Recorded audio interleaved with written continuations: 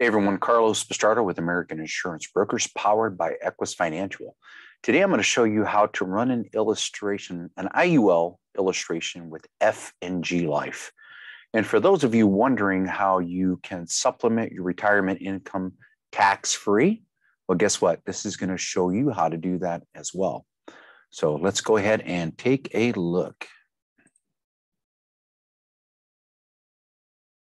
So for you agents that are running a quote out there, you're going to simply log into F&G. You're going to go to the sales link, click on illustrations, and you're going to go here to website.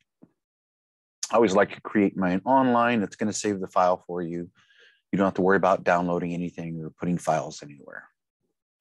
Once that pops up, you're going to click on Start New Case. And by the way, if you have an existing case or need to access applications, you can click on the View My Cases. So click on New Case.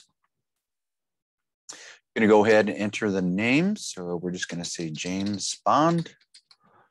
And we're going to say a young James Bond. So we'll just say 0101 1976.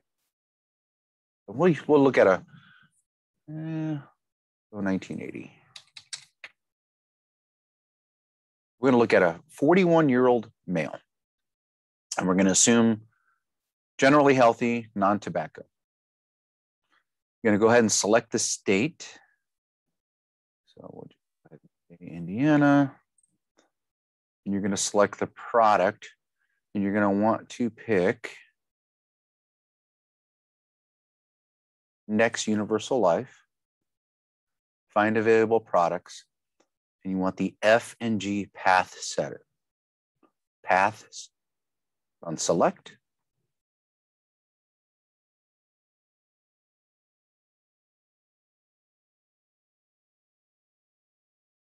All right, and then when you get to the next page, you've got the details here. You've got the underwriting.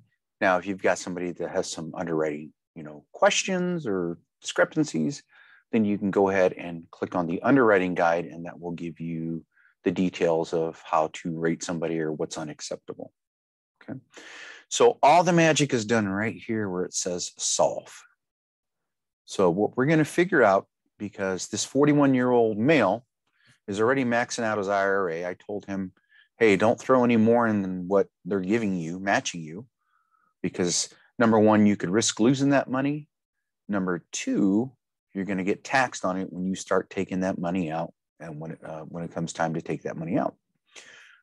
However, using this Index Universal Life, if we go ahead and select Max Accumulation and Income, that's going to allow us to have the most amount, the highest funded policy we can. So we're going to push the life insurance value down. So we're not trying to buy as much life insurance as we can. We're trying to buy the minimum amount we can to overfund the policy so that it can gain value quickly over time. Okay. So we're going to go ahead and figure for face amount. And we're going to go ahead and put in our annual or monthly. So let's go ahead and say monthly. Now, let's say the gentleman wants to put aside $1,000 a month. So I have an extra $1,000 a month that I can go ahead and put aside into something that's going to sit there, grow. I never have to worry about losing it. And then eventually I can start taking out this money tax-free. Okay. Now, this might scare somebody and they may say, well, I'm putting this money away and do I have access to it? Yes, you absolutely do. And I'm going to show you that in the illustration here shortly. So for right now, we're going to set this up at $1,000 a month, which will translate to $12,000 a year, as you'll see. Now, there's a very important button. Well, I'll get to that here in a second.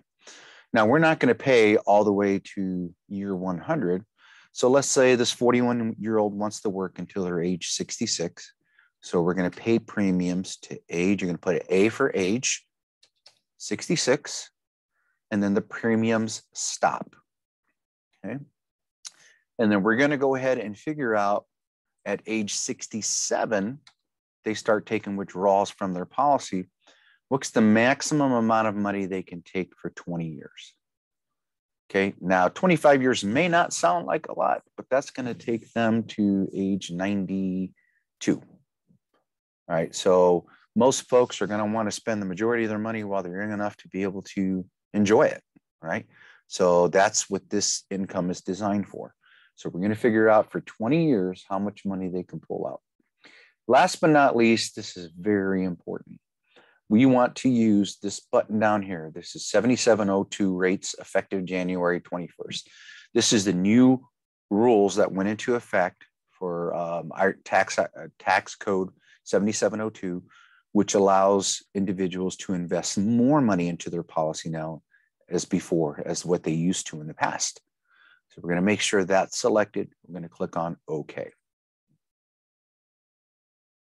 So now we have everything set so far. So here's another option that we can look at. This is called option A, crediting method. And then you have what's called option B. Now, option B is going to build more aggressively because it's going to have less life insurance in the beginning and then more money going in, and then it starts to flip-flop over time. So if you want to be aggressive in building money quickly, you can do that. You can set what's called an option B to option A, right? So if we were going to do that, we can go B to A, and then we can specify what year. In this case, we're going to go age 66, because that's when they stop putting into their policy. So we're going to flip it at that time and put them back to an option A. Okay, so that's a strategy that you can use to get more money in there quickly, but it's going to be a lot less target premium going in. Okay, so for now, let's just go ahead and stick with an option A and leave it level across the board. We're not going to touch that. That's going to change. We're not going to check that. We're going to leave the payment mode monthly, specified. You're not going to touch any of that stuff. Pay premiums to age 66. Everything else stays the same. All right, and then the other thing, last thing we're going to look at is the crediting method. So what I like to do is I like to go in thirds, right? So I'll put 34 here because the S&P annual point-to-point 100% participation is currently due in 7.47%. And then I'll do the S&P monthly point-to-point, so 33. And then the Barclay Trailblazers is performing at 716 as well. So we can do 33 there, right? So you can do it in thirds so you have it diversified. But some of you might be saying, well, if it's an S&P here and S&P there, it's not really diversified. Okay, so let's zero that out. Let's do 50% in the S&P and 50% in the Barclay Trailblazers. And that's going to give us a good combined average rate of about 7.31% interest. Okay, try to get that from the bank today. All right, everything else stays the same. You can add riders on here, of course, right? But we're looking to create income. So I'm going to leave pretty much everything vanilla. And then we're going to go ahead and look at view and print illustration. Now, this is where all the magic happens. And if you're one who's looking at investing into an IUL for a supplemental tax-free income stream, then this is where it's going to get a little bit more exciting for you.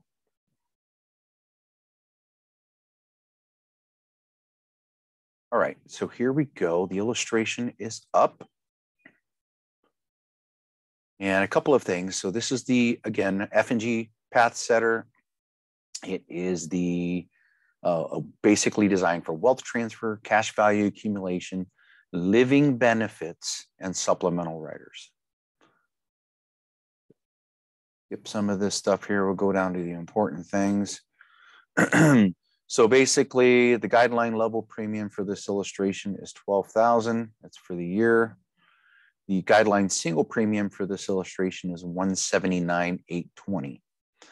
So what that means is somebody can actually contribute more to this policy and pay it up. They can actually pay it up.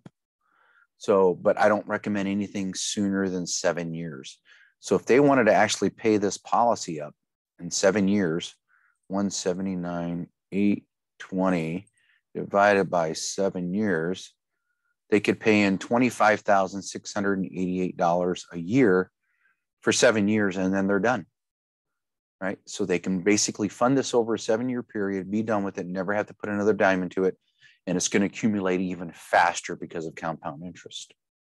But we can't just dump 179 into this policy, right? It has to be done over time, usually 5 to 7 years, because of the IRS tax codes, rules, and regulations.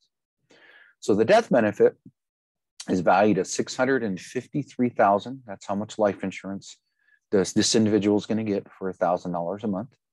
Again, I know we can do way better than that if we're just strictly shopping for life insurance, but that's not the point, right? We're going to create income with this. So now you have to look at it as your investment is protected by life insurance if you die too soon. So let's say you made a $1,000 payment and you die tomorrow, God forbid, it's going to pay $653,000 to your beneficiary. That's one heck of a rate of return. Okay.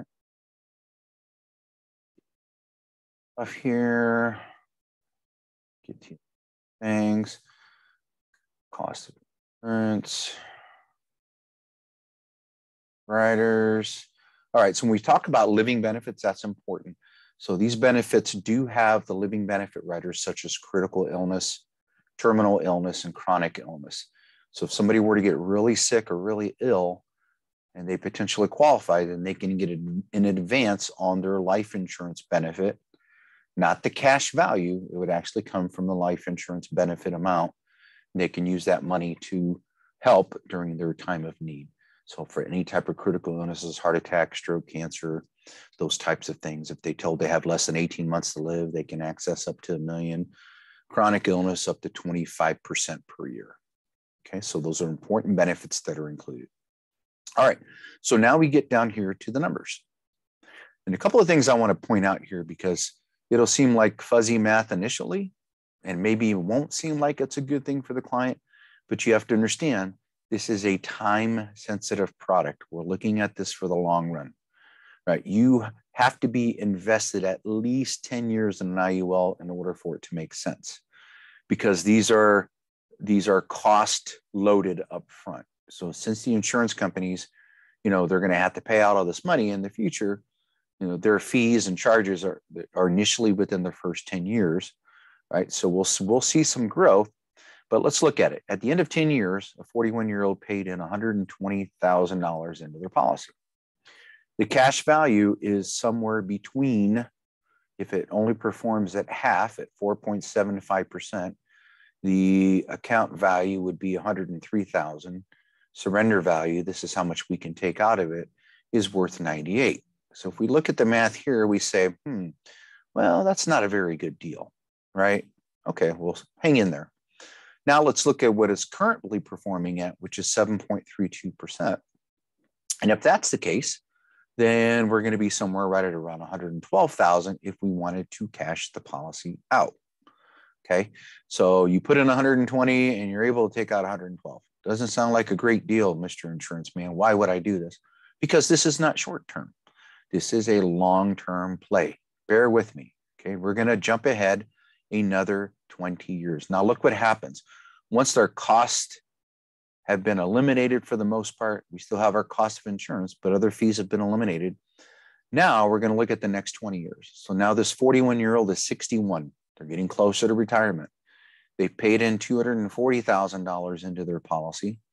Now their cash value is somewhere between $302,000 to $400,000. Well, wait a minute. We're almost double, right? So again, just allowing this thing to marinate a little bit over time is going to give you a great return based on future time. Now, here's the other thing I want everybody to understand. This also allows you to become your own banker. So let's say here in year 13, when this gentleman's age 54, and let's say all of a sudden his daughter decides she wants to get married and he's got to cough up $25,000. Well, he doesn't want to dig deep into his nest egg. He doesn't want to liquidate any of his stock or borrow against his IRA. Well, if he's got $177,000 of money sitting here, he can take $25,000 out, no problem, use that money and pay himself back if he chooses to. If he doesn't, then it's just going to come out of the life insurance benefit when he passes. Now, of course, it is going to deplete the cash value by $25,000. So, it's going to have to build back up again. But it allows you to have access to this money whenever you need it. And there's no penalties like an IRA or a 401k. You don't have to take penalties or pay taxes or IRS 10% penalties, because again, this is non-taxable money anytime. All right, so now let's fast forward. And this 41-year-old male didn't die early, didn't suffer a chronic event or catastrophic event, made it to age 66 and retires. So by the age 66, as you can see, he invested $300,000 into his plan, his policy. Now, this is all after-tax money. What is the value? Well, now the value is somewhere between $449,000 and $652,000. Again, it just depends on what the interest rate averaged over time. So if I want to be an optimist and say it's always performed between 6 and 7%, so it's going to be closer to the 650 side, right? Now, this gentleman decides to pull the trigger and starts withdrawing annual income starting on age 68. Based on the amount of money that's in the account and us wanting it to last at least 25 years, that's going to give this gentleman an extra income annually of $72,000 above and beyond their IRAs or other 401ks that, by the way, they have to pay taxes on. This here is tax-free money. Now, I know what some of you are saying. It can't be tax-free. There's no way the IRS would allow this. There's got to be a catch. No, it is tax-free. It is an IRS provision. It's Rule 7702. You can look up the tax code. As long as things are done right and it's funded properly over time, it is tax-free distribution because you're actually taking policy loans. It's not considered income. So now let's look at the math. Total paid in was $300,000. He started withdrawing $72,000 at age 68. By age 71, he already withdrew $291,000 in income, tax-free. That's almost what he paid in over that whole 25, 26-year period, right? Let's keep going. So the income continues year after year after year after year. Now this gentleman is 81 years old. Made it to age 81. He's been withdrawing this income the whole time, only paid in $300,000, and already by age 81 withdrew over $1 million in tax-free income, folks. Tax-free income. All right. Now, I know some of you are thinking, well, what if he didn't make it to 81? What if he died at age 74? Great question. He took all that income to that point. But if you look over here in the right column, he still has a life insurance benefit of $676,000. So he collected all that money, more than what he paid in, and then he died. And now his wife and or family gets $676,000 tax-free lump sum money. Now, I ask you this, how is this not one of the greatest investment opportunities that are out there in America today that allows you to have a plan that's guaranteed never to lose money due to down markets? It's going to earn an average interest rate of 5 to 7% on average each year.